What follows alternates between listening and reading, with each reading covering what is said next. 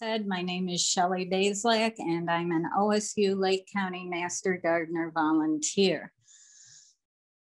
Try it that way. Okay.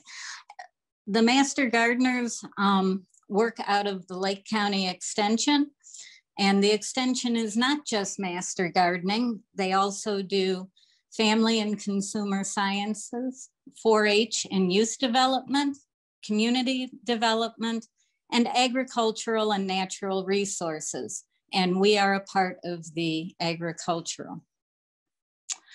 Now we have moved. You might think of us in our old location, but we're not there anymore.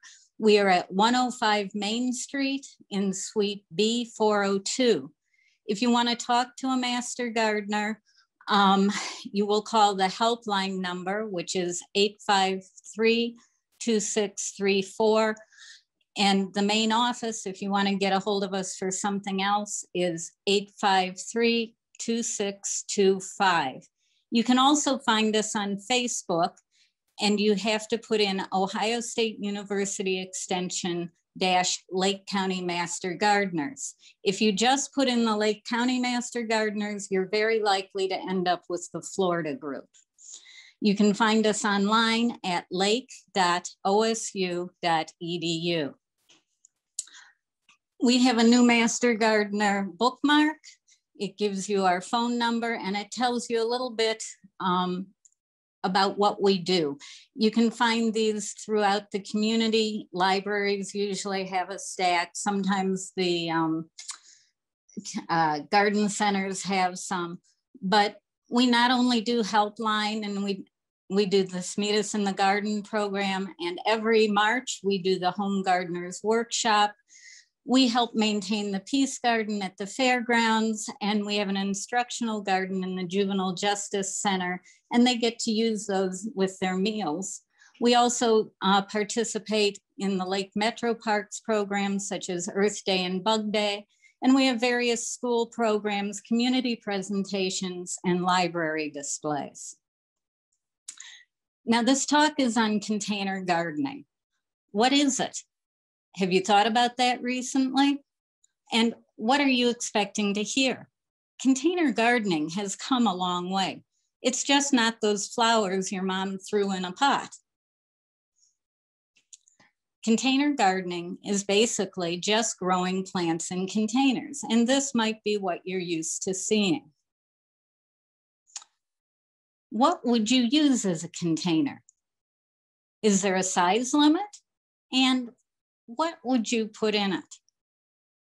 This is what you think of normally when you think about containers. You think of your clay pots or your plastic pots or your glazed ceramic pots. But is there anything else you could use? What about an old commode? I know people are laughing right now, but it actually happens. 40 plus years ago, Bud's uncle, my husband's uncle, had a commode in their backyard attached to their house filled with flowers, and his wife was mortified. Or how about an old boot, especially if it has a hole in it? That's good drainage. How about maybe an old boat that's no longer seaworthy? I have seen one of these displayed like this in a front yard on Lakeshore, somewhere between Willowick and Mentor. Or what about a wading pool? This person has created a whole vegetable garden on a rooftop somewhere, and they've used the kiddie wading pools. I think these over here are probably herbs, but look at all the vegetables growing here. How about a whiskey barrel or a wheelbarrow? Or 2x4s nailed together in any size square or rectangle to make a raised beds. These are available in the garden centers, online, or you could create them yourself. How about an old bathtub outside or inside? Or this person has used an old tire. You are limited only by the size of your imagination. The list could go on and on. Yes, we still put out annuals for spots of color like the saddle planter, but how about planting a salad garden, a blueberry bush, a Japanese maple, tomato plants, or potatoes in a container? Most anything you put in your yard can be put in a container. Just make sure to match the size of the container to the plant. Now, why would one garden in a container? You might need a show of color. You might want some vertical interest. You may be renting. You may be in a condo. You might not have very much time or space or energy. And elevated beds may just be physically easier for you to tend. You may just want an herb or two for cooking, like putting them on your windowsill. The reasons are as varied as the individuals who garden. Some people will make displays in gardens using only containers.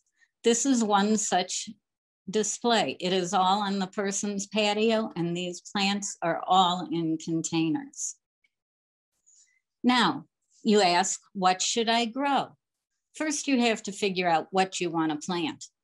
We have all seen a clump of annuals potted and put in hanging baskets or in flower boxes, and that's fine. But singular plantings can be boring. Try mixing it up. Bring a variety of color, texture, and species to your container. One of the local garden center owners says use a thriller, a spiller, and a filler. And have you seen trees or shrubs in containers? If so, where have you seen them? Maybe outside in a parking lot? And if that's so, think about the ornamental trees that bloom in the spring. They look gorgeous, but they're in these basically cement containers in parking lots. And then they stick them way too close together. Or what about outside in a mall or inside in a mall? Have you ever been to a mall and seen ficus trees? Those are all in containers. What about herbs? Many of us have windowsill herbs, or you could even plant a salad, lettuce, onions, and tomatoes, or over here. How about planting some salsa? Tomato, onion, cilantro, pepper, or a veggie garden. This woman has a veggie garden in a raised container, and she looks like she's getting a lot of good vegetables from it. And there are vegetables that are easy to grow. You can have radishes, lettuce, spinach, kale, carrots, peas, zucchini, spring onions, beets, cucumber, or tomatoes. Now, when do you want to plant those vegetables? March to early April, you can do potatoes, peas, and onions. Mid to late April, cauliflower, collards, kohlrabi, cabbage, broccoli, radish, lettuce, beets, and spinach. Late April to early May, you can start your bush beans. And mid to late May, pole beans, corn, cucumber, tomatoes, peppers, squash, watermelon, cantaloupe, or lima beans. If you're putting a vegetable in a container and it's round, each container should be at least 1 foot in diameter. The minimum is 6 inches deep and 1 plant per 12 inches of diameter. But you could also build yourself a square foot garden, elevated if you want, or just in a square container. I will show you something similar to that when I go outside. And if you do it 4 by 4, that would give you 16 square feet and 16 plants. Have you ever thought about planting perennials or bulbs in your containers? Why not? It can be done. I gave a friend of mine a miniature butterfly bush, and she lives in an apartment. She has it in a lovely container right on her patio. And here is a container garden. They also seem to have dirt down there, but they have all these plants in containers. And this is how you would plant bulbs in containers. The large ones, like the tulips there, go on the bottom, and the smaller grape hyacinths are put on the top. Always start with the largest at the bottom and the smaller ones on top. Now the how-to. Make sure that your chosen pot will accommodate your mature plant size, not how they come to you if you buy them somewhere. You have to think about the mature size. And this is also true when you're planting outside in your normal garden. You don't want to squish everything too close together. But this is especially true with vegetables, bushes, or trees. There needs to be ample space for root development. If you're using an old container, you need to make sure that it is clean. For metal containers that are woven or made with wire, you may want to add some of these coconut fiber liners. They will hold the soil in and they will help retain moisture. Now let's get planting. You will need a clean container with drainage holes. If there aren't any present, either find a different container or drill them in like this person is doing. Always use new and fresh planting material. Never reuse material from the year before in pots that are able to be emptied. You can either buy potting soil from your local garden center or you can mix it yourself. Personally, I prefer to buy it already made up. If you are using large raised beds, as the picture with the woman gathering vegetables, you may use topsoil and then amend it as you would an in-ground garden. Here is a potting soil recipe. At the end of it, the soil should be loose, well-drained, and have plenty of organic matter in it. You mix 1 part of peat moss or compost, 1 part pasteurized soil, 1 part vermiculite or perlite, and some composted cow manure. Now, take note that soil mixes tend to hold water better than those soilless mixes. I'm sure you've all had the experience when you go and you buy a bag of potting soil that it's very light and it tends to blow away.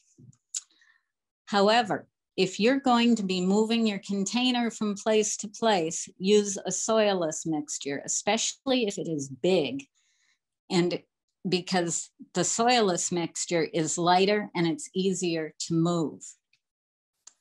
There are also wheeled plant stands available, which make these finished large containers easier on your back, easier to move. And it's easier on your back that way. I have one that I'm going to show you. Now, prepare your pot, make sure it's clean. You don't want it harboring any disease from last year. If it's porous, then submerge it to moisten it, like a clay pot. You'd submerge it to moisten. Put some pebbles or a coffee filter over the drainage holes so that the dirt does not flow out. If the container is large or heavy, you may want to put it on one of those movable stands. And you can also put some styrofoam peanuts in the bottom. Just make sure they're not the type that disintegrate with water. The first thing you do is you mix in about ½ a tablespoon of Osmocote or other balanced fertilizer to 1 gallon of soil medium. If you're planting veggies, make sure that the fertilizer is one that specifically says it is for veggies or human consumption. That's very important. You don't want to put fertilizer that's going to be on a plant that's eaten that is not specifically for vegetables or human consumption. Balanced fertilizer is one that has the same percentage of nitrogen, phosphorus, and potassium. Osmocote is a 14-14-14. I like to use my hands because I like to feel the soil, but you can mix with any suitable tool. You want to mix in the fertilizer because the soil in a pot will quickly become depleted of nutrients during the growing season. In this step, some people like to mix in those water-holding gel crystals that soak up water and slowly release it back into the soil. Next, moisten the mixture slightly. Then, if you will need to stake the plant, this is the time to put the stake in the pot. Now add the soil mixture about halfway. Now you're going to be putting your plants in the pot. Start arranging again with the largest ones first. Fill in with smaller plants and add dirt up to 2 inches below the top of the container. Do not overfill. This is where I get into trouble. I tend to overfill the container. And then all the dirt flows at the top when you water it. So try to make sure it's 2 inches below the top of the container. If you're planting in a raised bed, put a lining inside of them if they are on your patio. These are so large that I would purchase the topsoil and then amend it with compost, which can also be purchased from a local merchant. You're going to have to maintain your containers, and it's just like maintaining your garden. You may need to deadhead, you may need to weed, and you need to check for pests regularly. If you find any, please follow proper pest management procedures. And if you're unsure as to how to deal with it, feel free to call the Master Gardener Helpline at 440-853-2634. We are open on Tuesdays, April through October, 9 a.m. through 11. Now, normally you will have a live person in our office, but because of COVID, we are still doing this remotely, and you will get our answering machine. On Tuesdays, we do check the messages between 9 and 11, and we will call you back. You will be talking to a live person. And we will, if you leave it other times during the week, we will get back to you as soon as possible. One thing to remember about your containers is that they dry out faster than in-ground plants. You might want to use the finger test. Stick your index finger about 1 inch into the soil. If some of it sticks to your finger, the soil is moist enough. Watering twice a day is not unusual if the containers are outside in the summer. You may want to try adding some ice cubes to a container as a watering mechanism. They will melt slowly and reduce the frequency that you need to water. Once a week as you water, be sure to use a water-soluble fertilizing product such as Miracle-Gro. And here again, if you have vegetables, make sure that you get the correct one that is labeled for vegetables.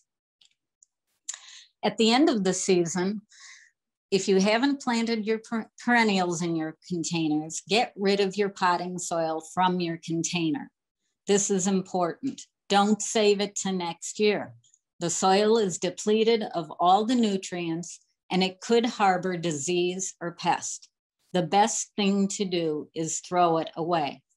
However, some people do elect to return it to your outside garden and incorporate it into the soil there. However, you've got to remember you could be putting disease or pest back into your outside garden.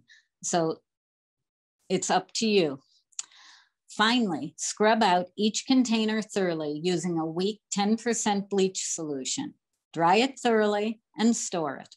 Of course, if your container is a large raised bed in the yard, skip this part and enjoy your containers. As you can see, here I have my fertilizer, and it's for flower and vegetable garden. Here I have my wheeled little thing I'm going to put the flower pot on when I'm done. Here are my soil moist crystal gels. And as you can see, I hope you can see it, it does have pictures of vegetables on it, but I would call the company before you put it in with vegetables. And here is my pot with holes. And I am putting some garden fabric in the bottom because it was too big for a coffee filter.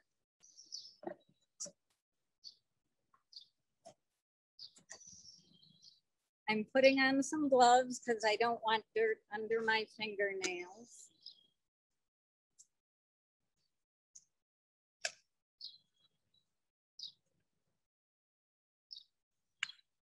And I am going to start filling my pot. I'm also going to get on a stool. So if you, because I am extremely short and I have to be able to reach into the pot. If you see me getting up and down, don't worry about it. However, if you see me sprawled on the ground, then worry. So here again, I'm using both soil and potting mix.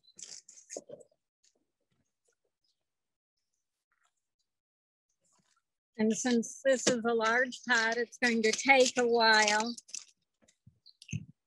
to fill up.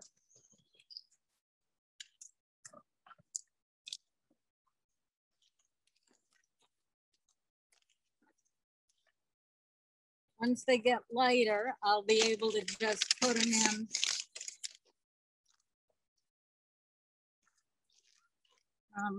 the pot itself.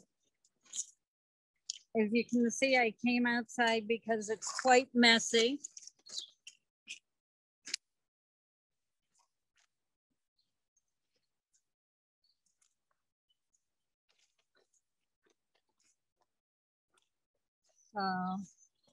I hope you're thinking of questions and asking, putting them in the Q&A so that Susan can share them with me.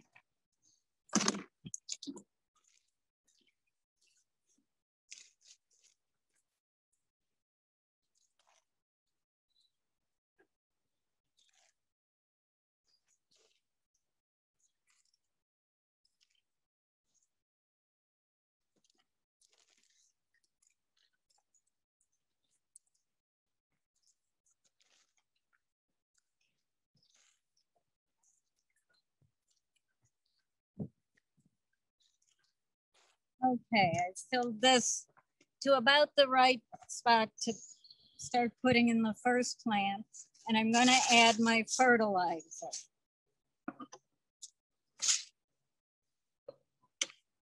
Now I cook like this, so the instructions say half a tablespoon to a gallon. And now you just blend that in. I'm also going to put in some of the gel crystals here. And this is a lot less. It's a half a teaspoon per gallon. So just blend that in.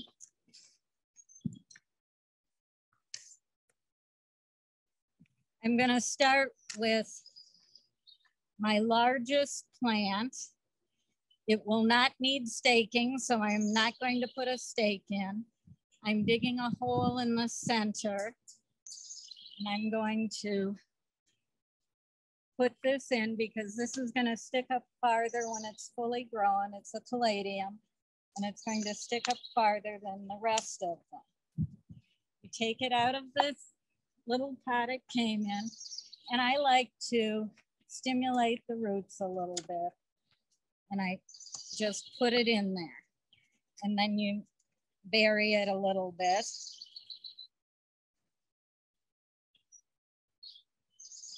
Now I pre-mix this soil and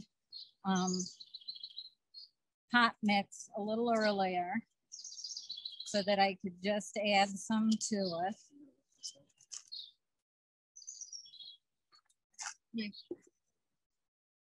Putting that in there a little bit.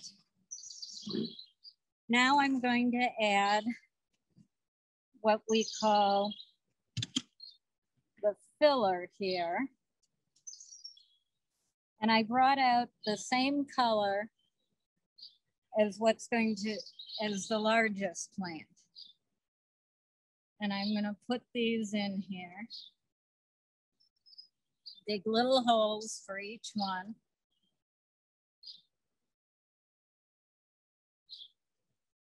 and put them in. Just enough so they don't fall over, and I'm going to add more soil to it.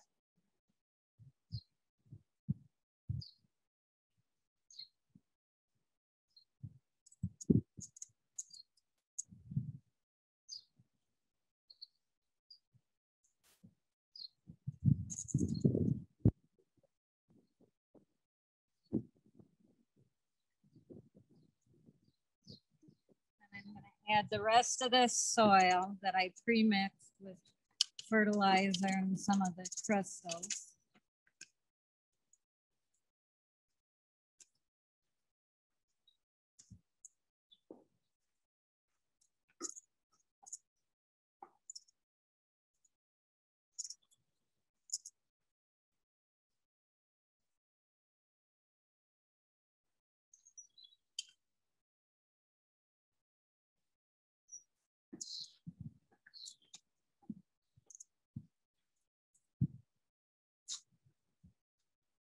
And now I'm going to dig the holes for the outside edge of the plants.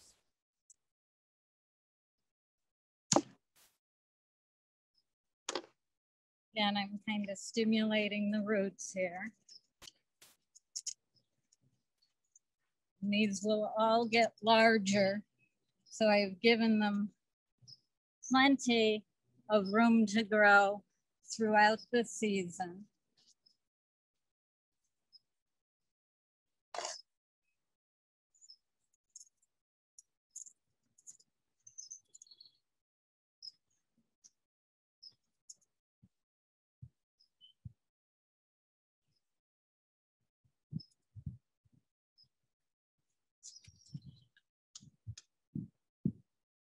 Now you know why I wanted to do this outside, because I am not the neatest gardener. So instead of having me cleaning up my house afterwards, I thought I'd do it outside, and any soil can be taken into my grass.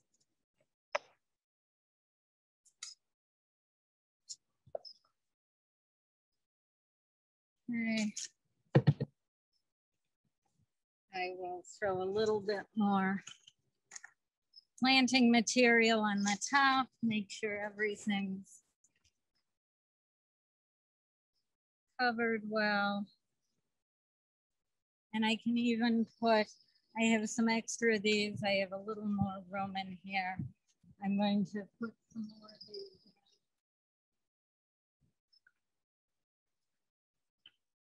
Just for some color. This is not a pot. This is a pot that will be all foliage color. No flowers. And it'll be interesting to look at.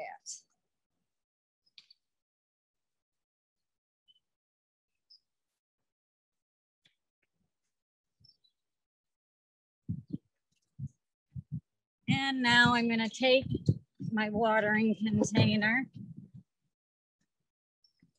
and water it in.